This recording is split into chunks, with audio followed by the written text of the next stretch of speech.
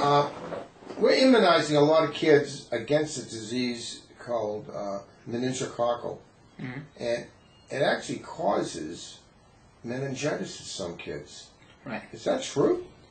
It can cause some symptoms and some headache and a lot of the symptoms of meningitis, but it's rare, and most people believe that the benefits outweigh the risks of the vaccination, especially in high risk children, such as people dorming in colleges and things like that. Well, in New York State, they're immunizing all kids that go to camp over 11, right. And they want all college freshmen, especially living in dorms, to get it today. Sure.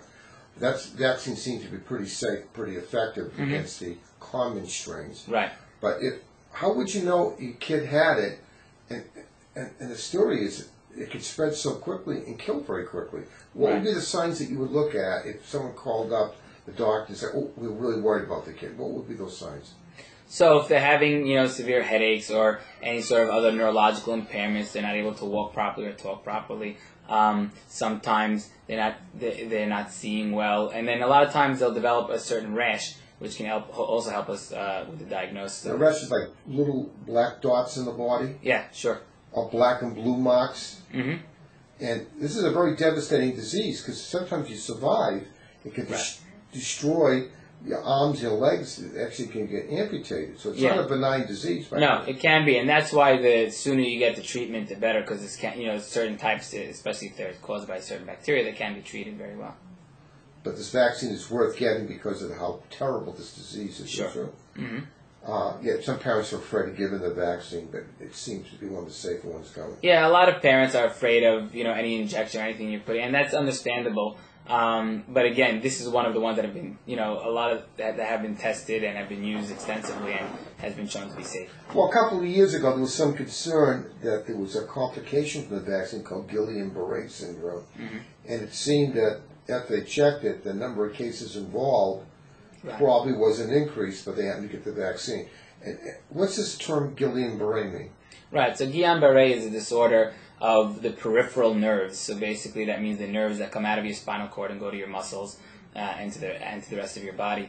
And the muscles are basically like electrical wires, and they have insulation around them that helps them transmit the electrical current through them. And in Guillain-Barre, your body actually, it's an autoimmune process where you actually start attacking the insulation around the myelin around the nerves, and that can slow transmission and make you have weakness in your muscles, and then more seriously weakness of the breathing muscles, and that's why you need to be in the hospital to be careful if you did have that disorder. Sometimes it's mild, but it can be devastating too. Yeah, even though it starts out mild, it can progress very rapidly, where the person may not be able to breathe from weakness of the muscles, and that's why they need to be monitored very carefully. It starts from the outside in or inside out? Well, with Guillain-Barre, we often see it starting, with the legs and then working its way up. So it starts away to the center point. Mm-hmm. There was a flu-type vaccine, swine flu, and there were a bunch of cases that followed it too. So it can be caused from sometimes another thing called vaccines. But the most common reason, I think, is sometimes they go to a dentist or something. They get an injection, and that could be the trigger. Is that true?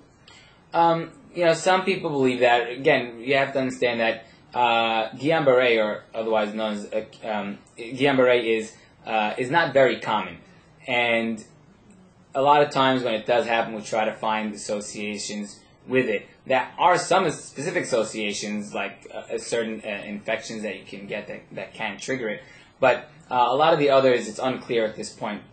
Such as the vaccines and other types of injections, whether they really cause that or not. But most of it goes away on its own. Is that true? Yes, it should. Sometimes it gets worse for a few days, but then it should start getting better on its own. And generally, it really leaves a permanent sequela. Is that true?